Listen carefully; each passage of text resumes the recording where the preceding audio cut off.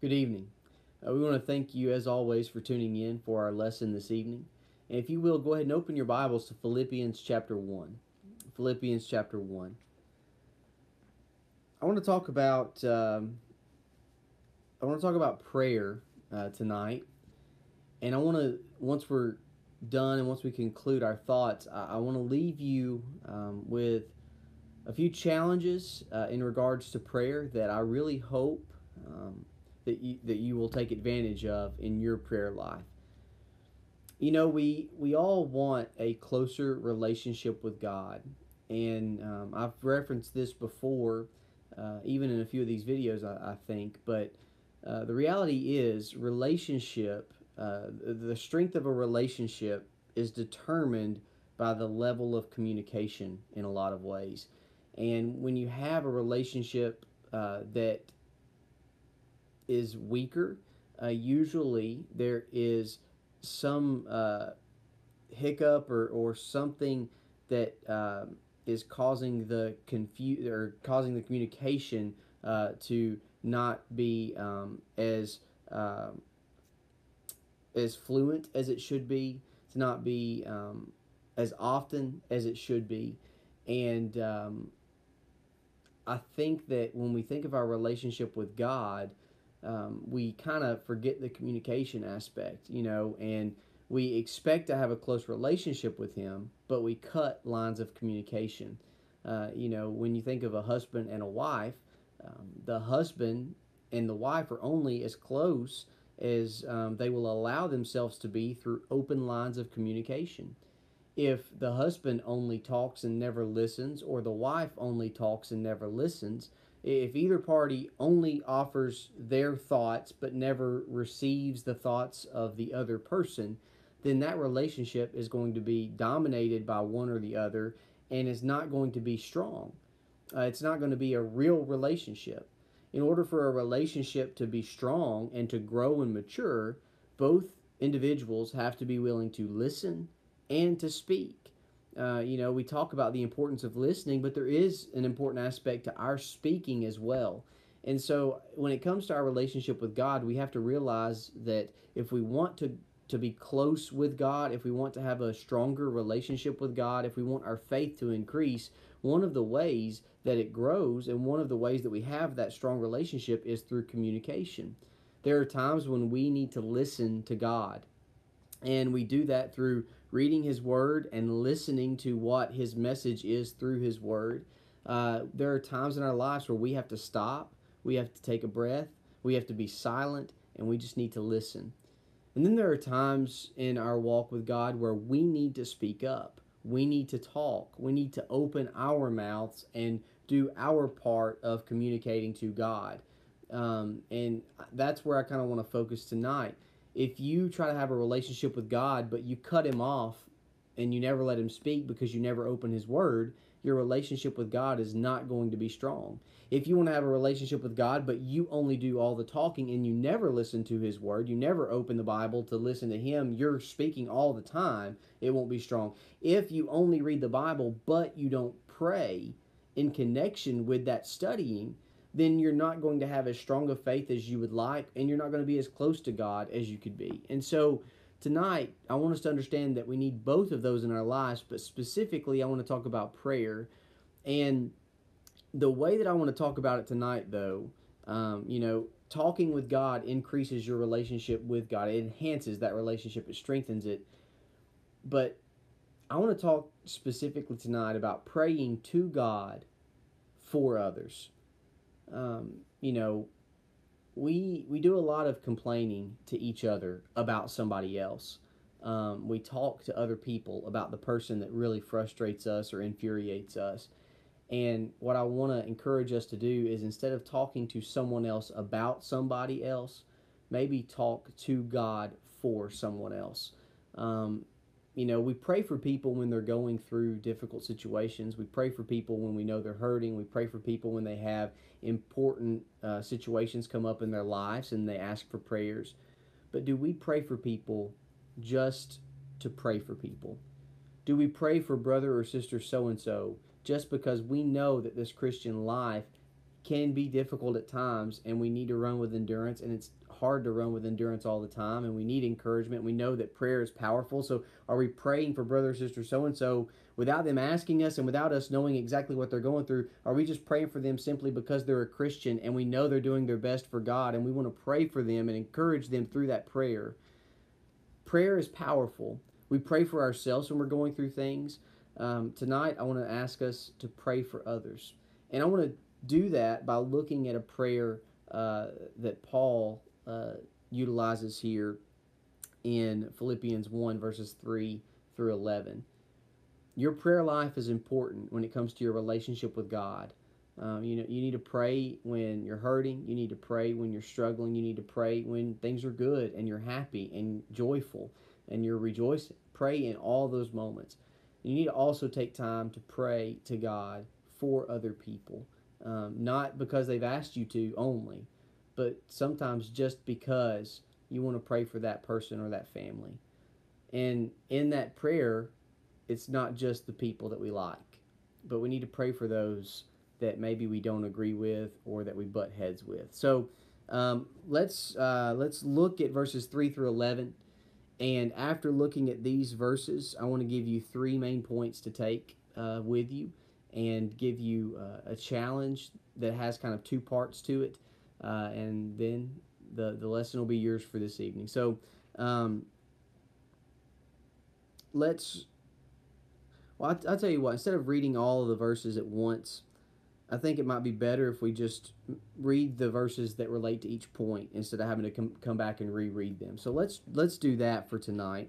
And the first thing I want us to realize when it comes to prayer is when it comes to praying for other people and praying for ourselves too, but specifically praying for other people. Have you ever struggled with that? How do we do it?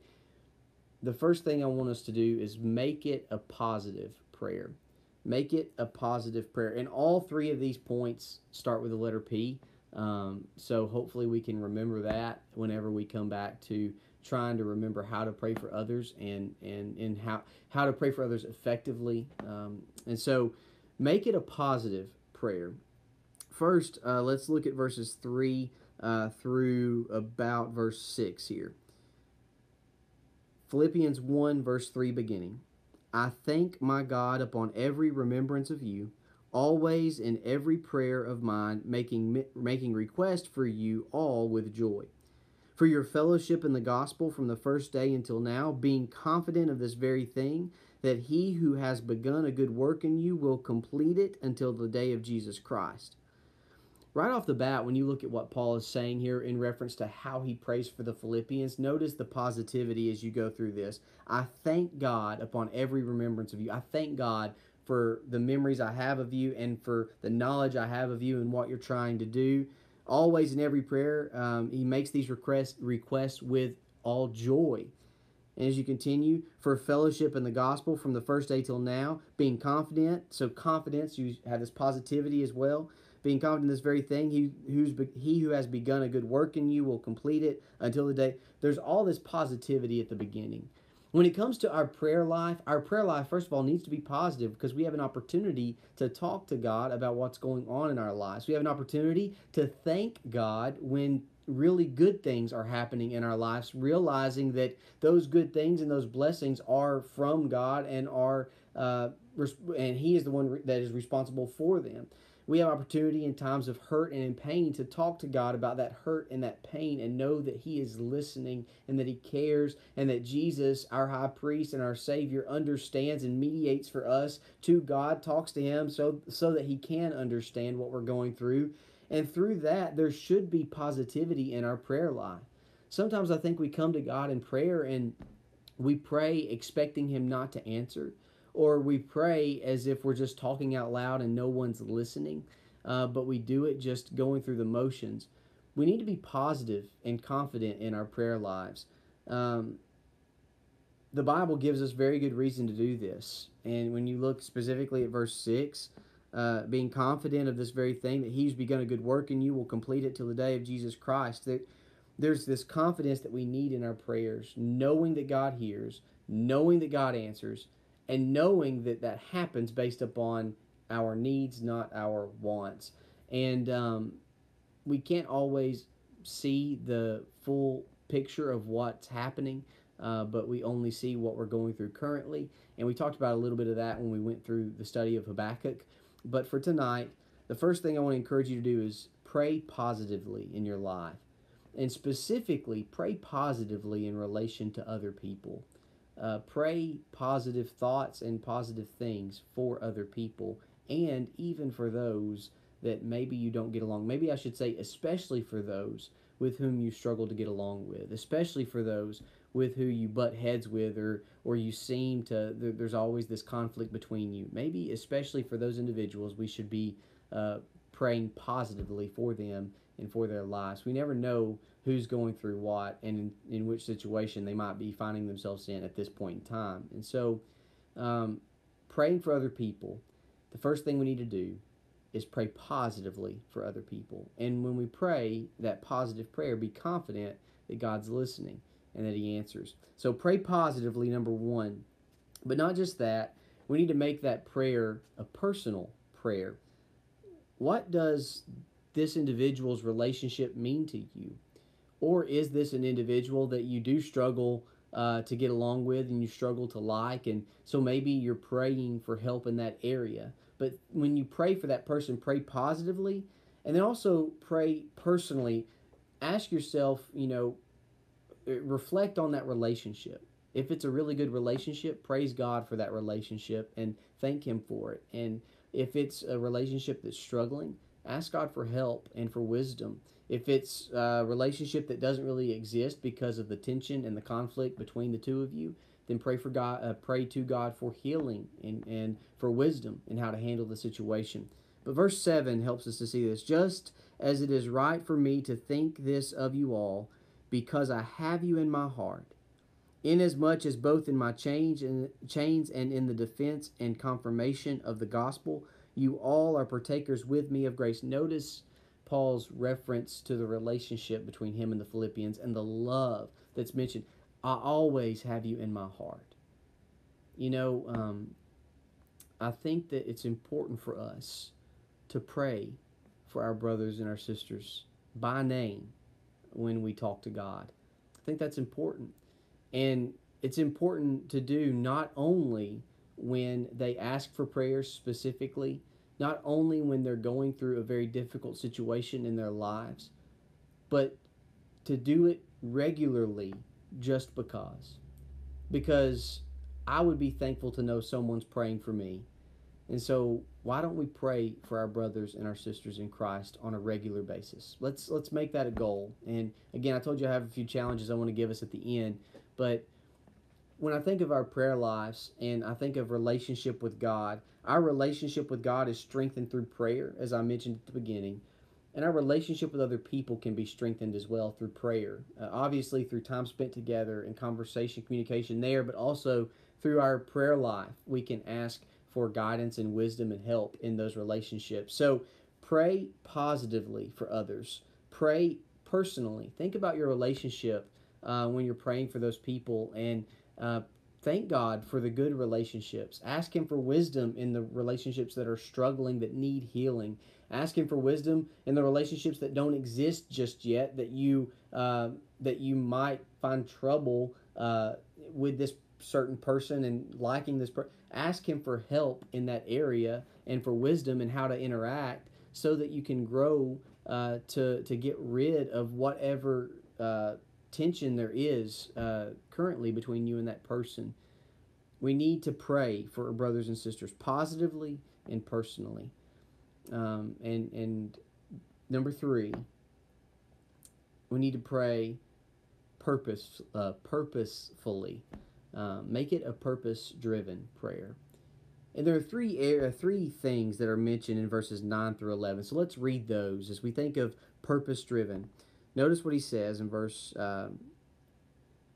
pick up in verse 8 because we didn't read that verse yet. For God is my witness, how greatly I long for you all with the affection of Jesus Christ. That goes back to that relationship and the love that Paul has for them, and he longs for them. And so you see why Paul prays for them. He cares so much about them. And then verse 9, and this I pray, So this is what he prays, okay? This is the specifics. He's praying, he's already told them how much they're in his heart and how much he appreciates their relationship, and that he's talking to God on their behalf, and he's always thinking about them. He's always mentioning them in his prayers. But here comes the purposes that he has when he prays for them. Here's the drive that he has. What is he focusing on when he prays? And this I pray, that your love may abound still more and more in knowledge and all discernment, that you may approve the things that are excellent, that you may be sincere and without offense till the day of Christ, being filled with the fruits of righteousness which are by Jesus Christ, to the glory and praise of God. Three things I would throw out here when we think of making it a purpose-driven prayer. The first one is love. Go back to verse 9. I pray that your love may abound still more and more.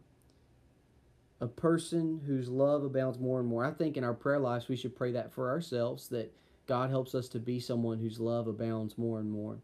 But I think it's important that we pray that kind of prayer for our brothers and our sisters in Christ by name. That I really hope that Brother Henry, that I hope that his love for you continues to grow, that his love for the church continues to grow, his love for the lost continues to grow. Do we think about those kind of prayers?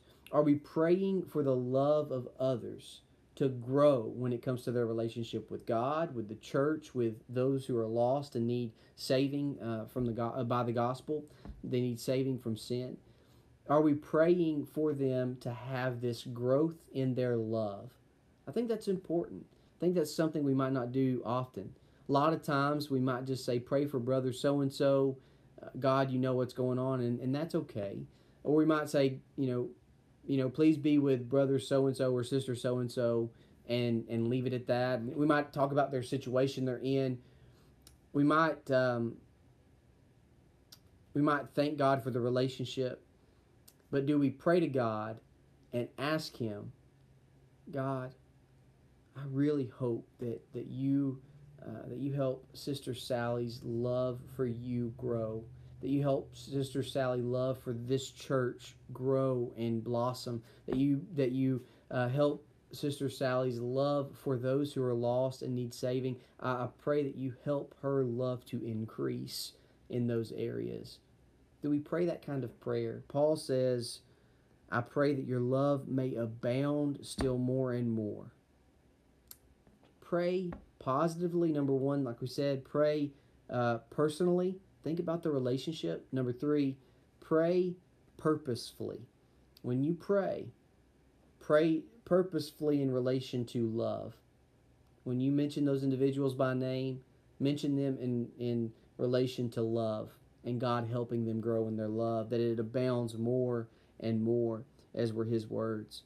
The second thing I see here in terms of purpose, he says that your love abounds more and more. He prays for their love. Then he prays for their wisdom. If you continue, and your love may abound still more and more in knowledge and all discernment. A person growing in knowledge and discernment and approve the things that are excellent, as you read.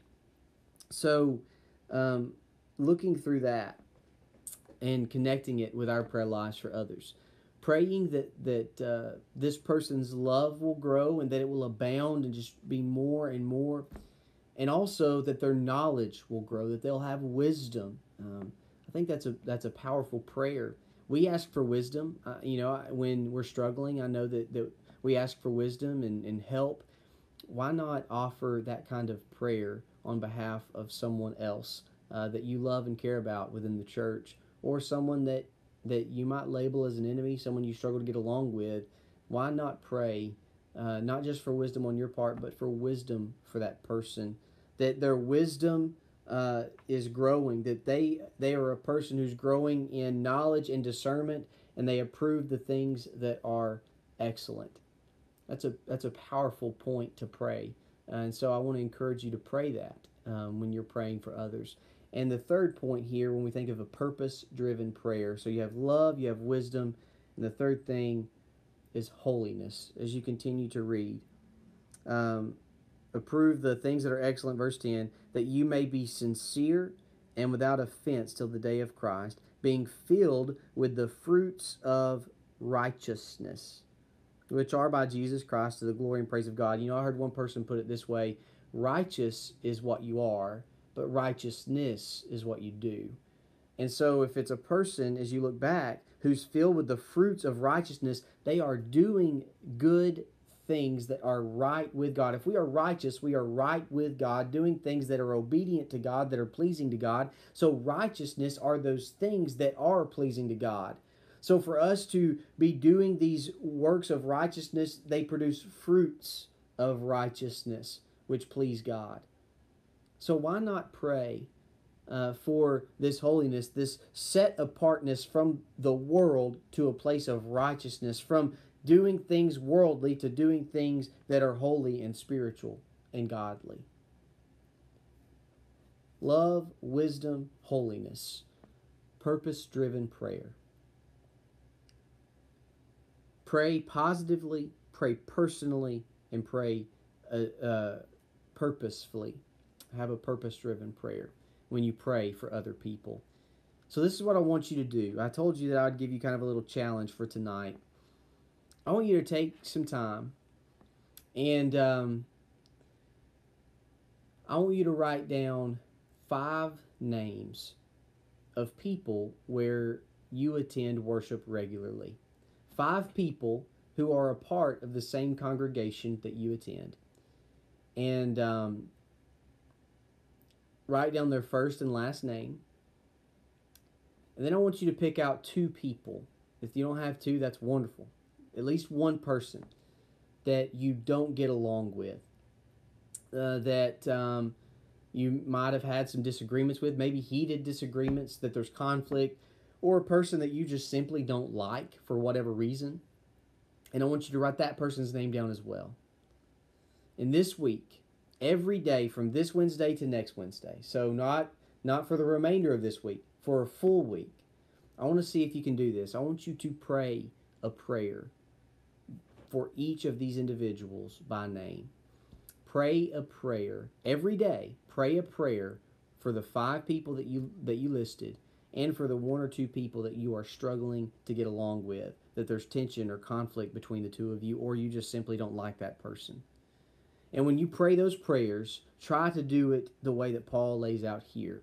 First, make it a positive prayer. Think about the positive things that you can list for this person, that you can ask for this person, that you can comment on about this person, and make it a positive prayer.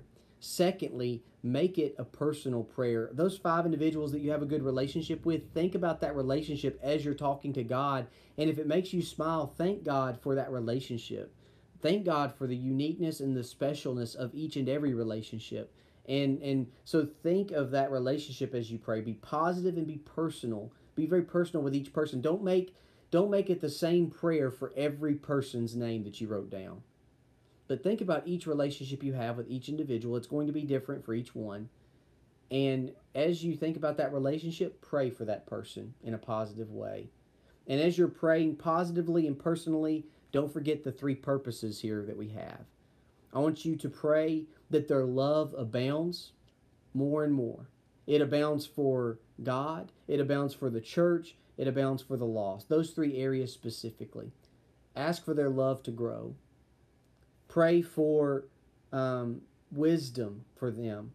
And if it's a person that you have on that other side that you're struggling to get along with, pray for wisdom with you as well on how to interact with that person, how to get over this tense situation and to get to a place where you can have a good relationship with this individual. Pray for wisdom, not just for them, but for you in that moment, but specifically too for them. Pray for wisdom, but also pray for wisdom that it increases for all those individuals that you wrote down on the other side of the list. And then pray for holiness, that they are a person that seeks to do the will of God, and that they will never stop being that kind of person. Pray for these people, 5 people that attend the congregation where you attend. Try to pick people that aren't your family. Okay, by family I mean your earthly family, your physical family. Try to pick 5 people that are not blood family, that are not family that are here physically, just family that are a part of your church family. 5 people that attend where you attend, and 1 to 2 people that you just don't get along with for whatever reason. And I'm going to go ahead and put this out there for those 2 people. If you pick two, at least one needs to be from your congregation. If you can only think of one person from your congregation, that's great. Put that person's name down, and then maybe think of one other person that you could put on the list that might not attend your congregation but attend somewhere else that you struggle to get along with. Pray for all those 7 people. For the next 7 days, I want you to pray for all 7 of these people. Pray positively, pray personally about that relationship, and then pray that those people, pray for their love, pray for their wisdom, and pray for their holiness. And in doing that, I want you to watch not just how God blesses your life because you're praying and talking to Him regularly about more than just blessing the food you're about to eat, but watch how God blesses their lives because you've been praying for them. And it's not something you're doing, but it's just that prayer is powerful. And it's amazing what happens when we purposefully pray for other people and we pray by name for those individuals. Watch what God does. Watch how those relationships between the 2 of you grow. I hope that something that was said tonight can be encouraging to you. As you go and read Paul's letters that he writes to different churches, it's pretty evident his love for his brothers and sisters in Christ. And he always tries to find positive things that he can say, even when there's a lot of negative that needs to be said. But he tries to focus on positive a lot as well. And when you look at the book of Philippians, he has a lot of positive. He has a lot of love for these brothers and sisters in Christ. He's very purposeful when he prays. He's passionate when he prays. And I think that we can learn a lot from the prayer life of Paul. The next time you read one of Paul's letters, at the beginning of the letter, pay special attention to what he says initially to that congregation of the Lord's people.